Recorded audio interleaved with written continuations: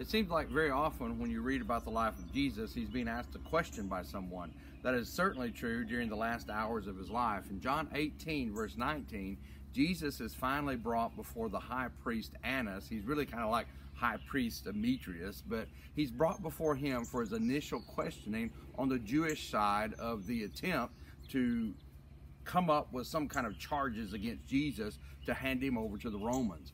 In verse 19 of John 18, the Bible tells us that the high priest questioned Jesus about his disciples and about his teachings. Now, we must be very clear that Jesus was never afraid of questions. We must also be very clear that the truth is never afraid of questions, of honest questions. However, there are two kinds of questioners, two kinds of questions. There are the questions and questioners that come from a desire, an earnest, honest desire to know the truth. And on the other side of that, opposite of that, there are the questioners and the questions that come from the motive, I'm going to find something and I'm going to use something that is answered to me to entrap this person or to use it against this person. The high priest and all of those on this side of the Jewish leadership, that's where they were. And that's the kind of questions that they were asking, and that's why it's so very difficult for Jesus to be in this position. But of course, the Lord knows absolutely how to handle this. In his response to the high priest's question, the Bible tells us, Jesus answered him, I have spoken openly to the world. I have always taught in the synagogues and in the temple where all the Jews come together.